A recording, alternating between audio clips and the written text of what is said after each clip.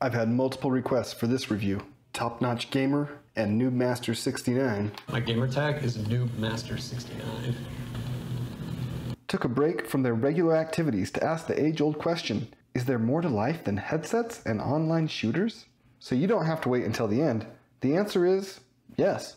This long-term review is for you. In August of 2018, I ordered this ThinkPad X1 Yoga 3rd generation, and 8 days later, this silver beauty arrived on my porch. Those were the supply chain glory days of 2018. Ah, innocence. Here's the invoice for 1,500 United States dollars that shows my configuration in a manner I call shamelessly disorganized. Some of you understand this gibberish, and the rest of us don't care. It's now April 2022. I've had this laptop in continuous use for almost 4 years. I keep it on blocks to keep the heat down and hopefully increase the life of the electrical components. Also, I hate fan noise. In terms of ports and connectivity, HDMI, full size, USB-C. This is the mini Ethernet. It requires a special adapter dongle to connect it to regular Ethernet. Headset, jack, power button, and the pen garage. I'll get to that later. Don't forget the security lock. On the left side of the device, you have your second USB 3, and there are 2 USB-C, and yes, it's Thunderbolt, and one of these ports gets taken up to charge the device. So you really only have one USB-C port free if you're keeping this connected and powered on. You may have noticed both of my USB 3 ports are taken up, which means when I want to connect an external hard drive, I have to disconnect my audio interface, which drives my speakers. I could compensate for this by buying an external hard drive that uses USB-C. The other USB 3 is connected to that StarTech dock. The dock allows me to share the number pad, keyboard, mouse, and this large screen between the 2 computers. The onboard graphics of this X1 Yoga easily drives this large monitor. I can watch HD videos. However, when it comes to gaming, that's where this computer simply isn't designed for that. The trackpad works great.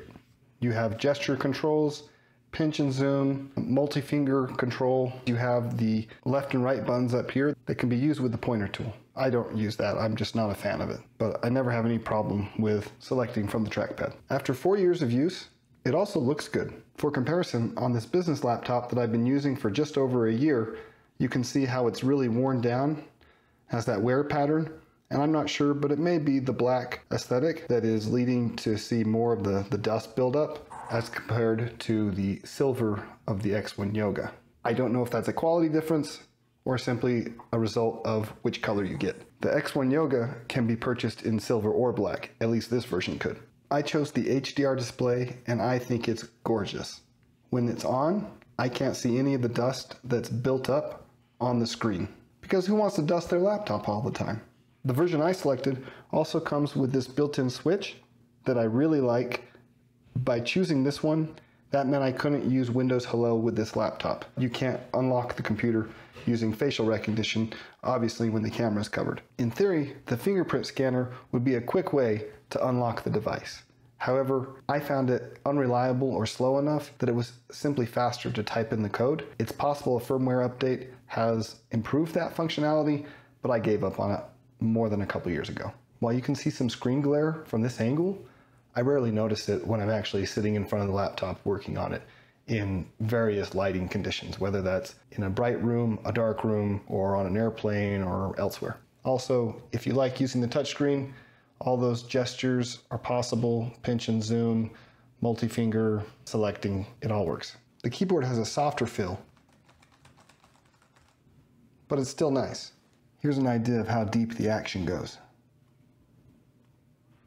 As you might have noticed on the invoice, I chose the i5 processor with 16 gigs of RAM, and I'm quite glad I didn't go for the i7 processor that costs several $100s more, and the performance on this has been great.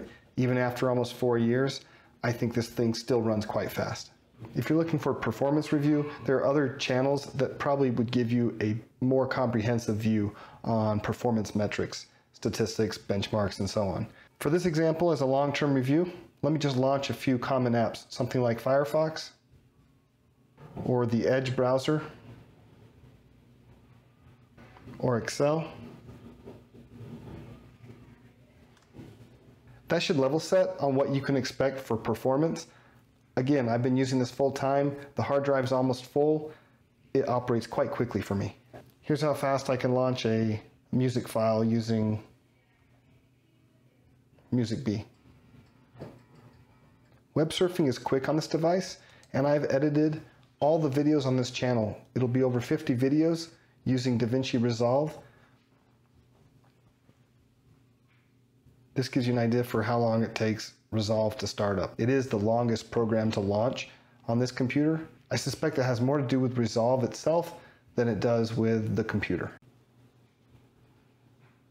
Now, one thing that I wish I would have changed about my configuration is I wish I would have gone for a larger hard drive. This has the 500 gigabyte SSD, which certainly launches apps and turns the device on very quickly.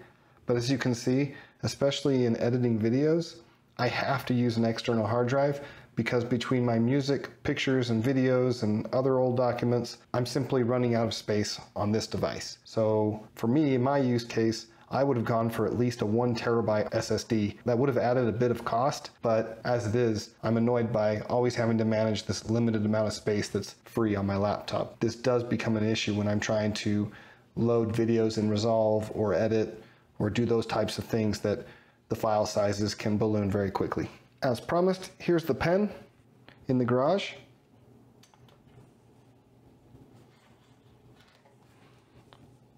Slides out easily, and it's always being charged within the device. That's nice because you'll really never lose this. I mean, you'd almost have to try. I never use the pen. I thought I would when I bought this. I imagined myself taking all sorts of notes.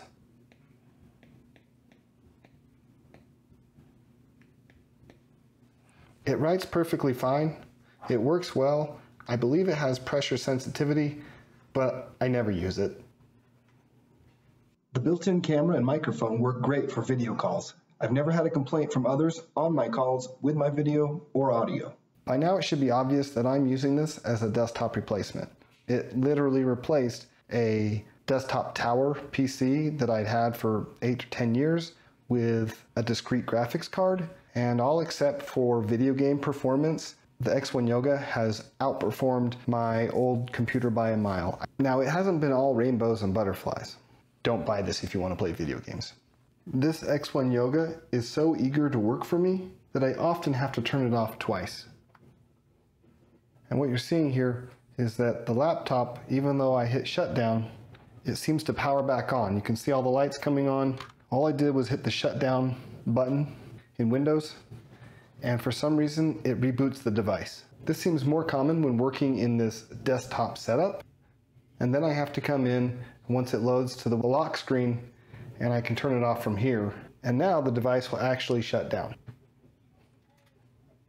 Okay, the backlighting has now gone away, which means the device is actually powered down. You can see except it hasn't fully. There, it just went restarted again. When it's on the dock, this thing will just restart multiple times. So then if I start disconnecting the wires that are plugging it in, having your computer restart on you when you're trying to shut it down, that's annoying. What I'll say is when it's on battery, I don't seem to ever have that issue. Now I haven't wiped off the screen. Now that it's turned off, you can get a visual for what kind of dust is on the screen. That's how powerful the illumination of the screen is, that I don't even see any of the dust when the screen is on. The battery itself is internal, so you can't swap out batteries on the device, but I haven't had any issues with the battery. I took a trip recently and I worked in Excel, not on Wi-Fi, while listening to music from the device for over 4 hours straight, and I still had more than 50% of my battery left. I think this device could do non-graphic work all day on battery. You could definitely make it through a day of college classes. After almost 4 years, I have traveled with it, thrown it into computer bags, and you can see the state that it's in.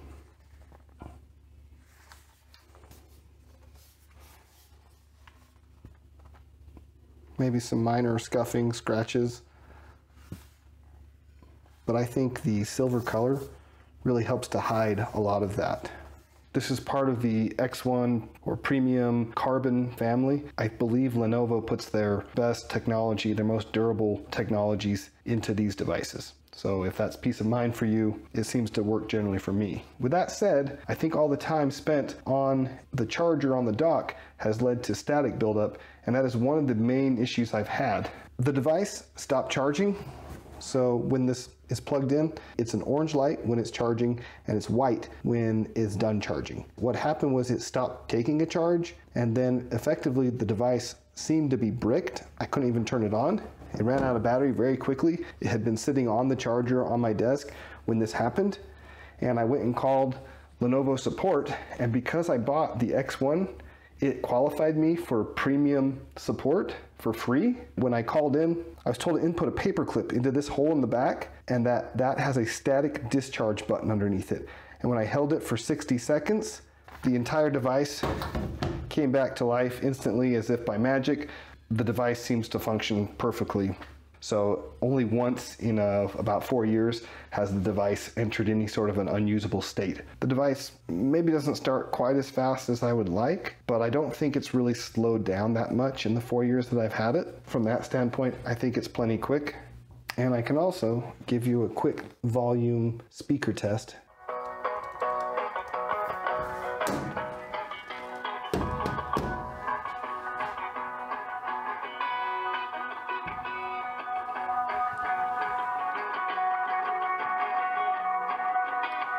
Those are the speakers on either side. And yes, the keys recede into the deck when you fold it back. That's of course one of the benefits of this yoga format. And it will sit flat, as so. Now, how often do I actually use this? Again, I thought I would use this type of a format along with a pen. Turns out I don't ever do it. If you think you'll be sketching out with your pen, this device will definitely do it. There's only one other topic that I'll add. If you have concerns about China, remember this is made by Lenovo. It's 100% supporting China. From parts to labor to management, and probably all the way back to the CCP. That's the reality of the electronics industry. You can find other companies with less exposure to China. I'm not sure, especially in the mainstream laptop companies, that you can find one that isn't in some part made in China. Overall, I'm happy with this purchase. I'm glad I bought it. I probably wouldn't go for the yoga format again because the Carbon is a lighter device, so you'll save on weight. I don't actually use the yoga format, so I would not buy this again if I was remaking the decision. But if you need that yoga format, if you have a use for the tablet type of device, then this is an excellent compromise. Instead of having to carry a laptop and a tablet, you can get those in one device. I do recommend it for that. I haven't had many issues. It works well. I hope you enjoyed this. Thanks to my subscribers that have asked for this video. I hope you enjoyed. I hope it answered your questions. Have a great day. If you haven't yet subscribed, please do so. Like this video, share it with anyone that may need a quick review to understand more about the yoga format and how it holds up over time.